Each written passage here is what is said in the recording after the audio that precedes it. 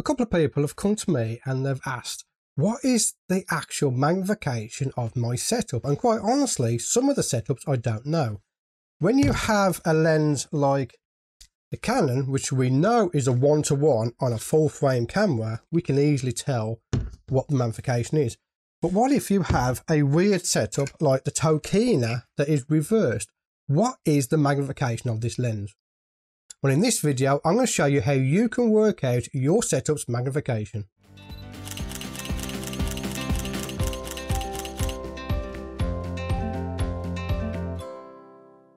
Hello, my name's Stewart and welcome to this video. In this video, we're going to be talking about your setup's magnification. We are going to get technical in this video, but I'm going to try and drum it down so it's as easy as possible to understand. So let's pick a lens. We're going to go with the good old-fashioned Canon 100mm L series lens. Now we know for a fact that this is a 1:1 macro lens. So what I'm going to do now, I'm going to show you how you can work that out. And you're going to need several things to work out your setup.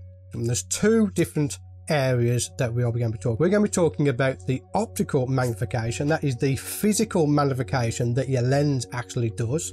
We're also going to talk about effective magnification, which takes into account the camera's sensor size. We're going to need two things to work out the magnification of your setup. The first thing you're going to need is to know the size of your sensor. So if you take your camera make and model, go to the manufacturer's website and have a look at the physical size of the sensor. That is what you're going to need. You're going to need to write down the longest side in millimeters, which in the case of my EOS R, which has a 36 by 24mm sensor, that's a CMOS sensor. So the number we want off there is the longest one, which is the horizontal length, and that is 36mm. Once you know that, you're going to have to get yourself one of these. This is a ruler, and more specifically, you want a ruler that has a measurement of millimeters on there. To keep things really basic, I'm going to be using the Canon 100mm lens. This is a 1:1 magnification lens. That way I can show you the maths that are involved in working out what your camera magnification is. Okay, so what you need to do is go into manual focus. So let's turn the automatic focus off.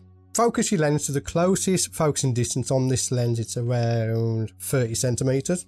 Okay, then I need to set up my ruler. So the left hand side of the ruler, where your millimeters measurements start, you want to put that over to the left hand side of your frame.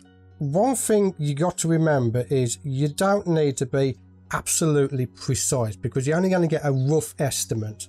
And then what we'll do is we'll round up or round down to get your actual magnification. Okay, so you can see from that footage on there, I'm getting roughly around 35mm in my frame. So we know the sensor size is 36, we know we are seeing 35 in there, so we need to do the calculation. That is simply this. It's your sensor size in millimeters, which in this case is 36, divided by the amount of millimeters you can see in that frame, which works out on this setup to be 1.02, which is a 1:1 magnification. So we already knew that from the lens, because it is a 1:1 macro lens. But what happens if we go putting extension tubes onto this setup?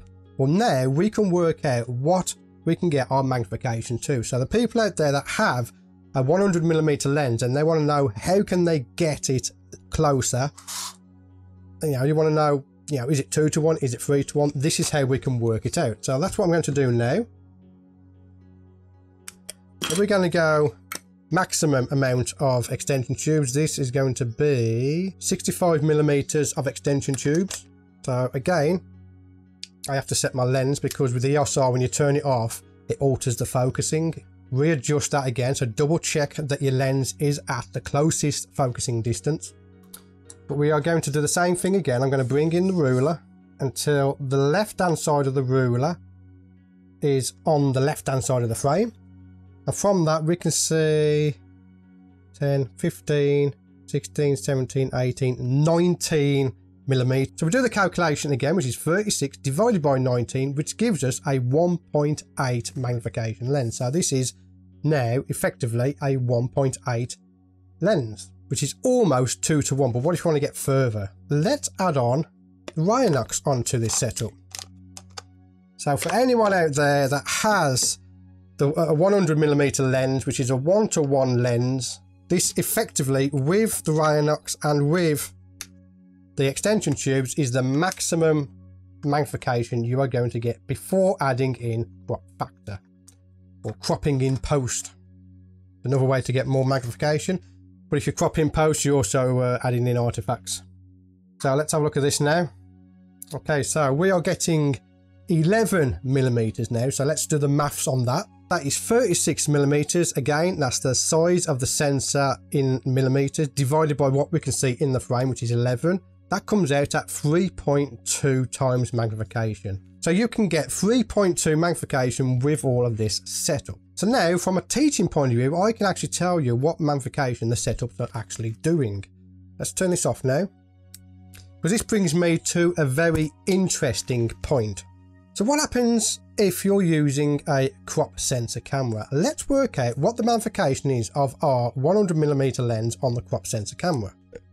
You can understand how frustrating it can be to have all of this out in the field, which is why I went and bought the Canon MPE 65mm lens.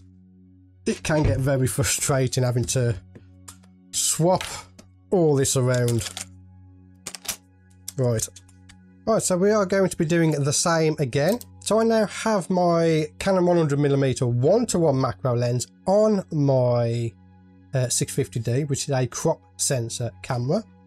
So again, we're going to go over to the computer and we're going to find out what the sensor size is in this camera. This is a 22.3mm by 14.9mm CMOS sensor. So again, we take the longer number, which is the horizontal number of 22.3.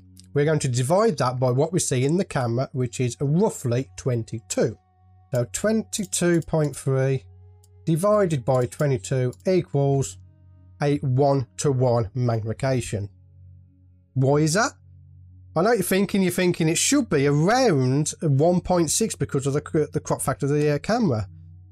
Putting a 1:1 macro lens onto a crop sensor camera or a micro four thirds camera does not change the characteristics of the lens. It is still a 1:1 magnification lens. What's happening here is because you've got a smaller sensor, it's only capturing a smaller part of the image that's coming through this lens, which gives you a perceived magnification. So to work out the effective magnification of this setup is you need to work out your optical magnification, which in this case is again 1:1, and then times that by the crop factor of your camera. Now in this case, the crop factor of the 650D is 1.6. So if we do 1 times 1.6, we get a effective magnification of 1.6. So that is your effective magnification. Again, optically, it's still 1:1, but effective magnification is 1.6. So now you know how to work out your camera's magnification. This lens on a micro four thirds body would be giving you a 2:1 magnification. So I want to take everything that we've learned in this video and I want to know an answer to something I've been asked. Now remember this picture here, Susan, we took that on the EOS R using a reversed manual lens. And I want to know what magnification that lens is. And now using our newfound knowledge on how to work out your camera's magnification, we're going to find out once and for all what the magnification is of this lens reversed and what the magnification is of that image that I like so much. Right, so first of all, I need to focus to the closest distance, which is there. And I'm going to go to 2.8 on there. Now, if you remember from the video, the downside of this setup is the working distance is so small that it's practically not really worth it unless you're photographing a captive bred spider that is not spooked very easily. Okay, so we are seeing 15, 16, 17, 18mm. So let's work that out. So that's 36mm, which is the size of my full frame sensor, remember, divided by 18mm, which is what we can see in the frame there, and that gives us a 2:1 magnification. The fantastic lens, it is a really good option for you to get into macro photography, is reverse mounting a manual lens. but that is what that setup is giving me. So again, that is how you can work out your optical magnification and your effective magnification if you are indeed using a crop sensor camera. So let me know in the comments below what your current setup is actually doing. Mine is going anywhere from 1 to 5 times magnification, depending on the lens, of course. But I would be interested to know into what your magnification or go-to magnification is. Currently, my go-to magnification is 3 times macro. 1 to 3 times macro I find is very easy, handheld. Above 3 times it gets a little bit difficult. But I hope you found this useful. Again, it is a bit of a technical video, so I hope I've drummed it down enough that you can understand how to work out your magnification. If you don't, let me know in the comments below. But for now, I want to thank you for getting to the end of this particular project. Go off, work out your setup's magnification, and I will see you in the next video. Well, in this video, I'm going to show you how you can have... We are going to be talking tech.